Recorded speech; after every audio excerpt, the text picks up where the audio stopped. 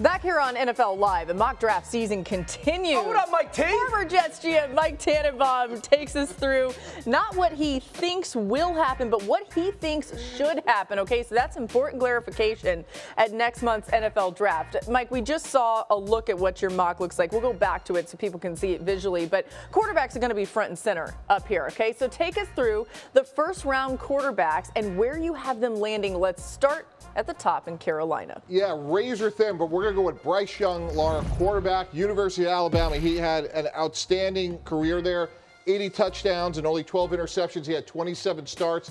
I think he has great short area quickness, and the great Dan Orlovsky actually compared him to Steph Curry.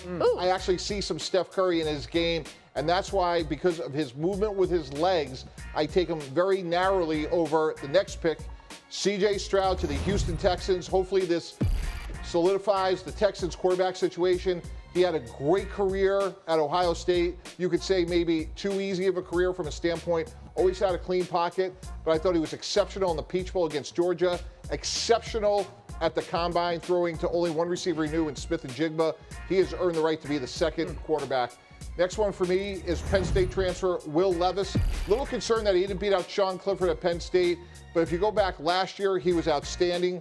He had 9 rushing touchdowns a year ago, little beat up this year. He reminds me a little Ben Roethlisberger with his physicality. And again, what Colts desperately need, a quarterback that can solidify that position. I think Will Levis is their guy.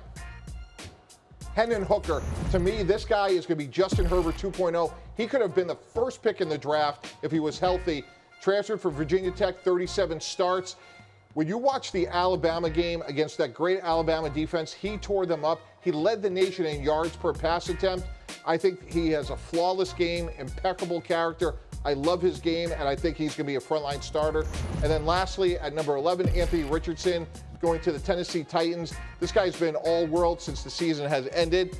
Accuracy, Laura, as we know, is very important for quarterback evaluations. He was 115th in completion percentage. It will get better.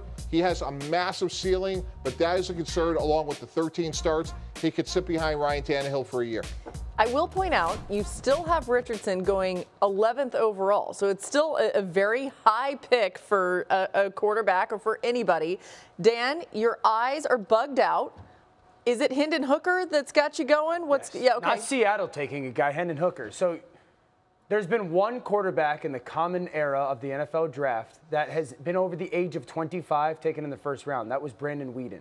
Does that concern you with Hooker, who's 25, coming off of an ACL tear? That's less concerning to you than 53% completion percentage with Anthony? Age doesn't matter because I know we're going to get a second contract, and actually the ACL, oddly to me, is a little bit of a positive from this standpoint. They just extended Geno Smith. Sure. Geno Smith's going to be their starter this year, guys. So let the ACL come along. Yep. I think without the ACL injury, I don't think he's there at 5.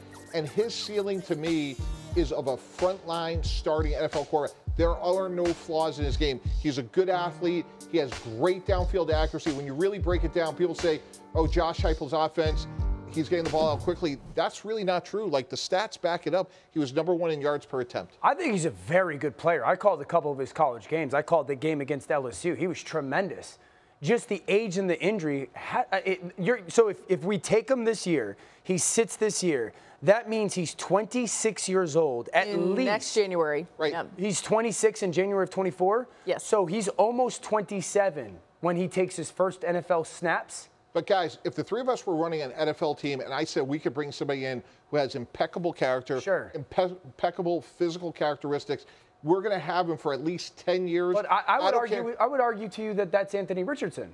Impeccable character, impeccable talent, tremendous intelligence and character, and he's 6 or 7 years younger. Right, but Dan, when you put their resumes next to each other, sure, one started 37 games, one started 13 So games. is the game started the concern for you when it comes to that? Well, when you really study it over the last 50 years, Coach Parcells, who had a massive imprint on how I look at quarterbacks, always talked about every 10 games started, they should improve. But what I would say is, not only is it the game started, but when you look at how they played, one led the nation in yards per pass attempt. Yeah. The other one was 115th in accuracy. I will say, I mean, I'm a huge Hendon Hooker fan too. I had him on my Heisman ballot despite the injury.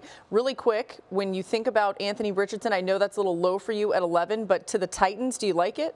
Oh, I love it. I would love that for Tennessee. I mean, I would love it for Seattle, candidly. But Tennessee, I would sit there and go, you've got a young man that, with Ryan Tannehill playing for another year, likely in Tennessee, tremendous talent. I don't think the accuracy conversation is valid. I think it's very similar to what people were saying about Josh Allen coming out of school, and I think his ability is top 5 in the NFL type stuff. Dan will continue to debate with Mike T about that probably in the commercial break and in all of the coming days up until the draft and beyond, no matter where these guys go. Thank you for watching ESPN on YouTube. For live streaming sports and premium content, subscribe to ESPN+.